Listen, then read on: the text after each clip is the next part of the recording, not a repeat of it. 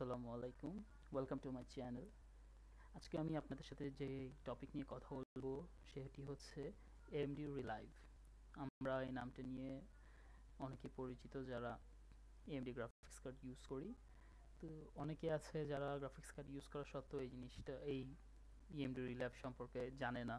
Install করার সময় তারা এটি অ্যাভয়েড করে যায়, বুঝে না এটা আসলে কি, এটা দিয়ে কি করতে হয়। আজকে আমার ভিডিওটি আসলে তাদের জন্যই। AMD ReLive-কে আসলে কিভাবে আমরা ইউজ করতে পারবো আর কি কাজে লাগানো যায় আমরা এটি আজকে দেখব। ফার্স্টে আমরা AMD অ্যাপ্লিকেশনটা অন করব। অন করার পর এখানে রিলাইভের অপশন আছে। তো আপনারা যারা রিলাইভটি অন করেননি তাদের এখানে অফ থাকবে, অন করে নেবেন। অন করার পর আপনার এটি ডাউনলোড করতে বলবে। ইন্টারনেট কানেকশন যদি থাকে তাহলে আপনি এটি ডাউনলোড করে নেবেন। এত বড় অ্যাপ্লিকেশন না, ছোটই অ্যাপ্লিকেশন, ডাউনলোড করে নেবেন। এরপর আসবে পুরো ইন্টারফেস এটার। এখানে আছে রেকর্ডিং, স্ট্রিমিং, ওভারলে। তো ফার্স্টে আমরা গ্লোবালেই যাব।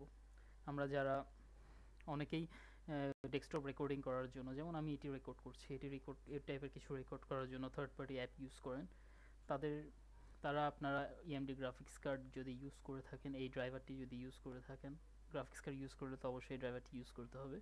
তাহলে আপনারা আপনার গ্রাফিক্স কার্ডের অ্যাপ্লিকেশন দিয়েই আপনি এভাবে রেকর্ড করতে পারবেন, যেটা আমি করছি এখন। আপনি জাস্ট ডেস্কটপ রেকর্ডিং অন করে দিবেন। আর বাকিগুলো আপনারা যেভাবে আগে করতেন সেটাই। এটা কি হটকি, টুলবার হটকি।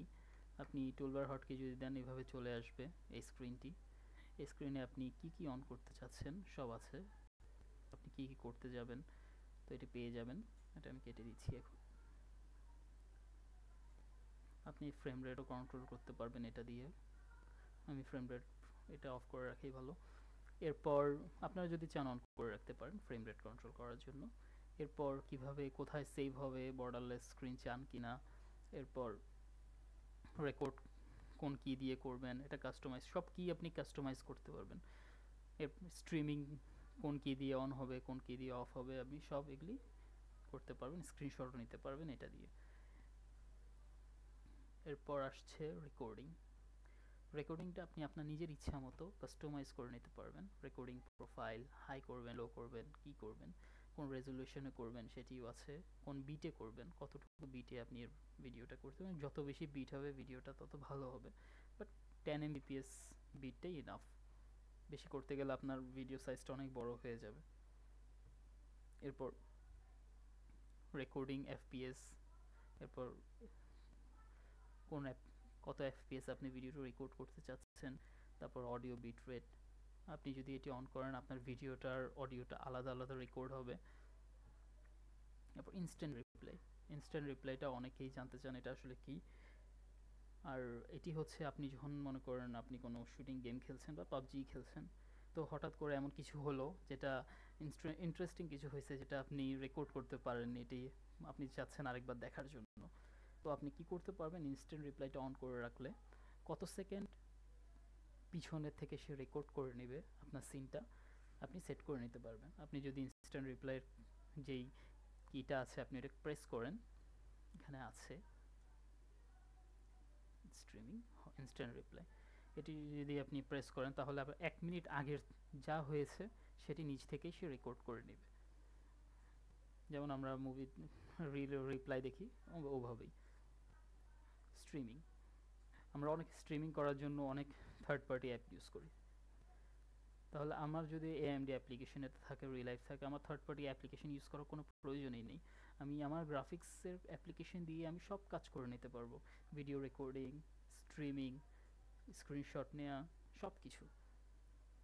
আপনি ফেসবুকে রেকর্ড করতে, স্ট্রিম করতে চাইলে এখানে আছে, টুইচ আছে, ইউটিউব আছে। আমি প্রেফার করি কাস্টমটাই, কারণ ওগুলি মাঝে মধ্যে কাজ করে না। কাস্টম তো আপনারা যদি করতে, এখানে জাস্ট কাস্টম স্ট্রিমিংয়ের ইউআরএলটা দিবেন, কানেকশন কিটা দিবেন, এরপর আপনি যেভাবে সেট করে নেবেন স্ট্রিমিং কি, ওইভাবে ক্লিক করলেই আপনার স্ট্রিমিংটা অন হয়ে যাবে। এরপর আছে স্ট্রিমিংটা হাই করবেন, লো করবেন, রেজুলেশন বিট কতটুকু হবে। স্ট্রিমিং বিটটা আপনি বেশি না দেওয়াটাই উচিত, কারণ আপনার ইন্টারনেট কানেকশন যদি স্লো হয় তখন সেটি বাফার করবে বা ঠিকমতো যাবে না।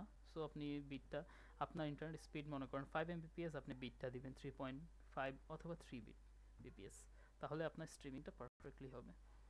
এরপর স্ট্রিমিংটা কত এফপিএসে যাবে এটি, তারপর অডিওটা কত বিটে হবে ওইটাই। এরপর ওভারলেতে আসছি। ওভারলে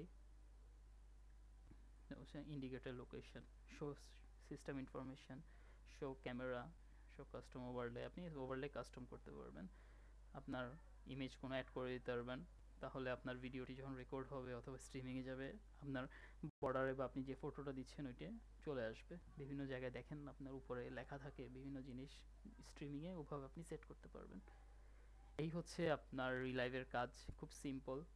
এটি যদি থাকে আপনার 3-4টা আলাদা থার্ড পার্টি অ্যাপ্লিকেশন ইউজ করতে হবে না, একটা দিয়ে আপনি সব কাজ করতে পারবেন।